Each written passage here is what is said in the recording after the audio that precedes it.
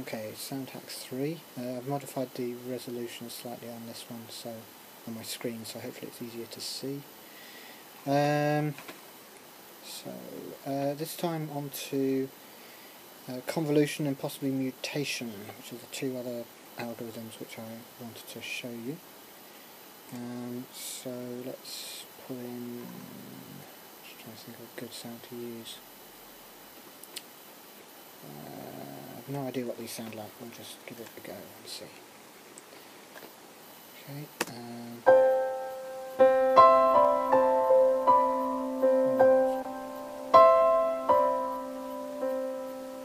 Satisfactorily cheesy. Right, except that I can't find my playback bar. Where is it?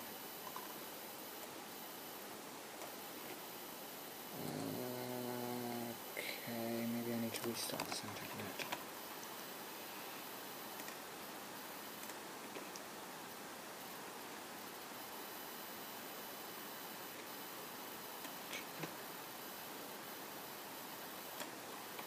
That's better.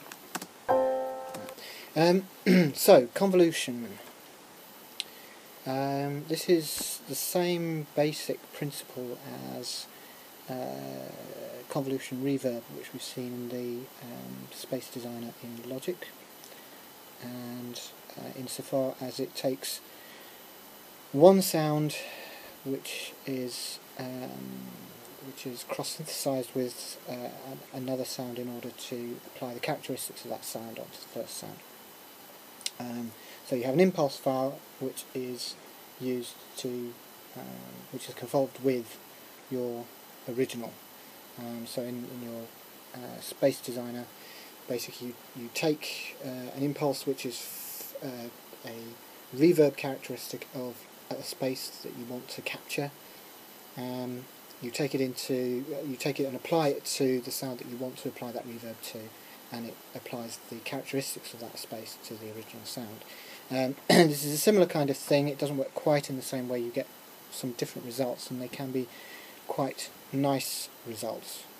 And you just need two sounds that you cross-synthesize together. So I've opened one here, and the first thing you need to do is to pick an impulse, which it's struggling to do at the moment. Okay, and I will choose a bongo groove. Again, I have no idea what this is going to sound like, but we'll try it anyway. Open that. And there are various things you can do at this point. You can choose a length used. Now, this particular sound is actually quite short as it is. There are other sounds that you might find are much longer, in which case you can choose a shorter length from that impulse file to convolve with your first sound. And if you do that, it'll only be the first, that small segment, in this case 1.2 seconds, that will be convolved with that sound. That's up to a point. So we'll do that for now. And that's if you don't have moving triggered or selected. We've come down to window, hamming, similar kind of shape to Hanning that we mentioned in, I think, a previous tutorial. Again, you could try different shapes. Once again, this is an FFT process, but it doesn't give you a window length. It just gives you a window enveloping shape. So we'll leave it on Hamming for the time being. You can choose any one of these options here. Once again, I'll come back to moving in a bit. Remodulate remodulates the sound and gives you a kind of zingy quality over the top. Brighten emphasises high frequency content, and normalise obviously normalises the sound. So we'll process that and see what we come up with. Oh, it's too long a sound. Convolve 1. This one, and you can see that it chunks through that.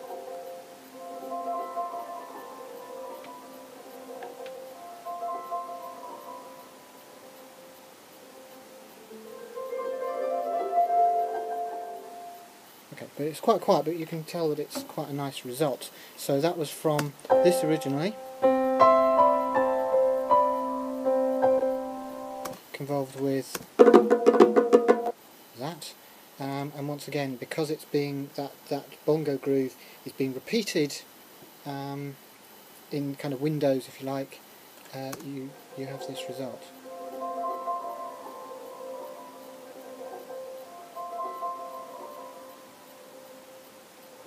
Which is quite pleasant.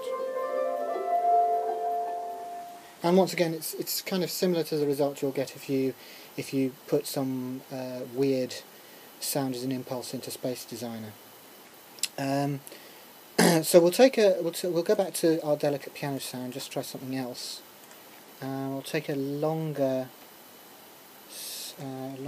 impulse file now. I think. How long is that? That's 7 seconds. Yeah, we'll try that. Okay, it sounds like that. So once again, we go back into SoundHack, go to Hack, go to Convolution, choose and pick Impulse, and choose Classic Rock Beat number 1. Now this time I can take only a portion of that sound, as I said. So I could take let's try it with the full sound first of all. So we'll process that straight off and just see what it sounds like. Let's go to, probably not a good idea really to call it Convol 1, Convol 2, because it's very, that doesn't really mean anything. Better off finding a useful name for your files. Okay, it takes a little while to process this because it's having to do it in 6-second chunks. It's taking a long time to do this. Very long time to do this. Oh, I beg your pardon. Yeah, very long time. How has it done it? Yes, it has done it.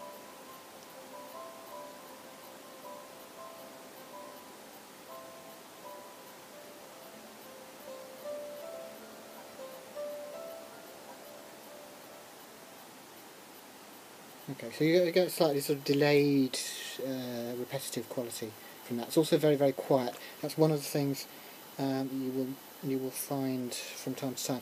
Basically, what it's doing is finding frequencies from both of the files, and if it finds if it finds the same frequency in both files, then it will keep that. If it doesn't find the same frequencies, then it will lose it. So if you have only some frequency content that overlaps or corresponds between the two files, then you'll get a rather quiet output, which is what's happened there.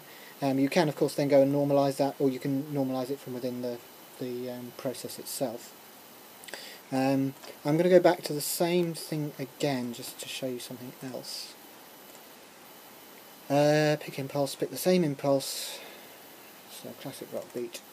Now this time I'll put on normalise to make it louder, although sometimes when you do that you get quite a lot of hissy artifacts in there, which is not ideal, but we'll keep that for now.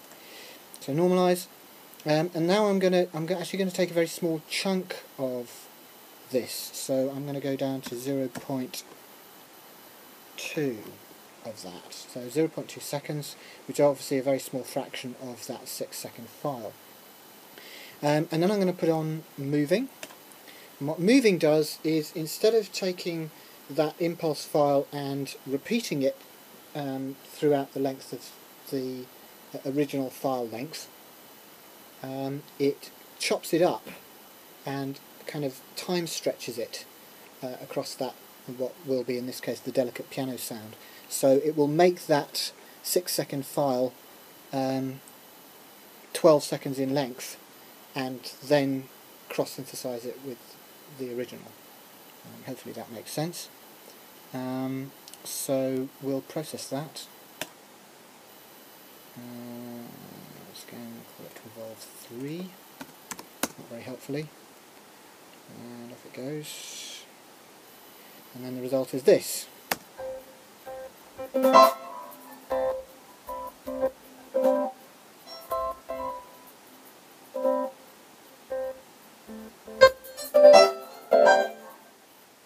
So, arguably not as interesting as the previous ones, but there was like a few moments in that which were kind of interesting.